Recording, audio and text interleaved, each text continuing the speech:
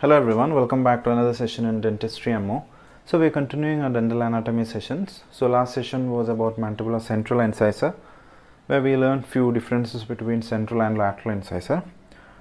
So mandibular lateral incisor, again there are two in number. Mesial side we have the mandibular central incisor, and on the distal side we have canines, and it has a slightly wider dimension mesiodistally compared to the central incisor, and it is slightly even larger in all aspects than the central incisor, which complement the central incisor in function.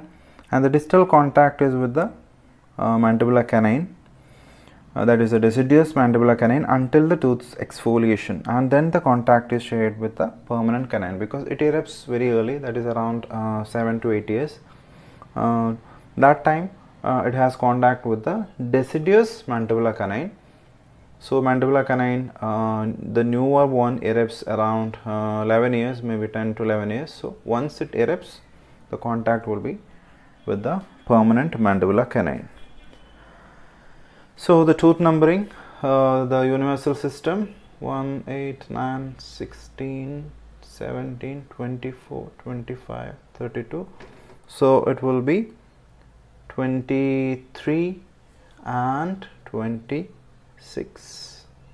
The Zygmondy system is 2 and 2. FTA system is 3, 2 and 4, 2.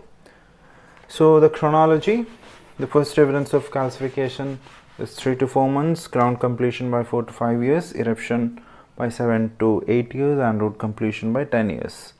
Dimension, the 9.5 and 14 for crown and root, 5.5 and 4 for the mesiodistal at crown and cervix.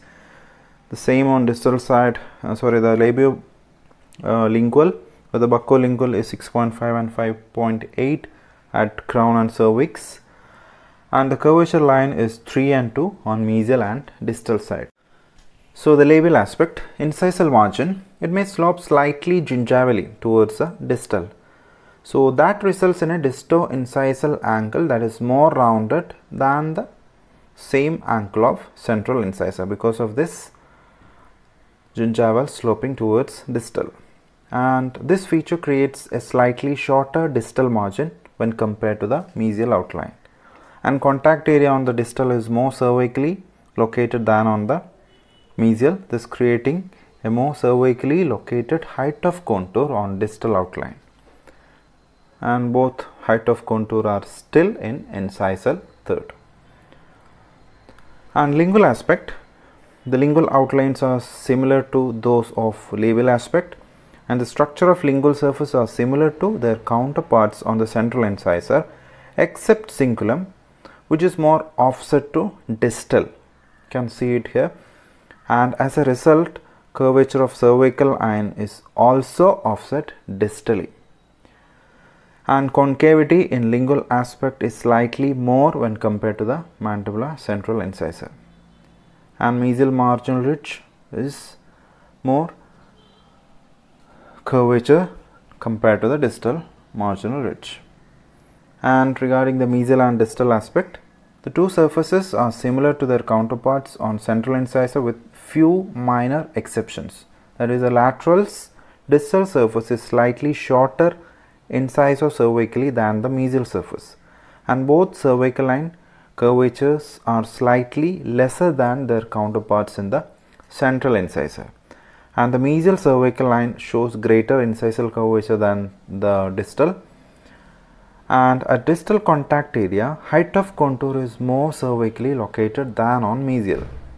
In incisal third, the distal contact area is very near to the junction of incisal and middle third, and is most cervically located of any mandibular incisor contact. That is at incisal third, the distal contact area. Regarding the incisal aspect, the incisal edge is not straight mesiodistally as it is in the central, rather it curves towards the lingual in its distal portion, and the lingual contour, that is the cingulum, appears displaced towards the distal. So all having that distal convergence or distal movement of the crown.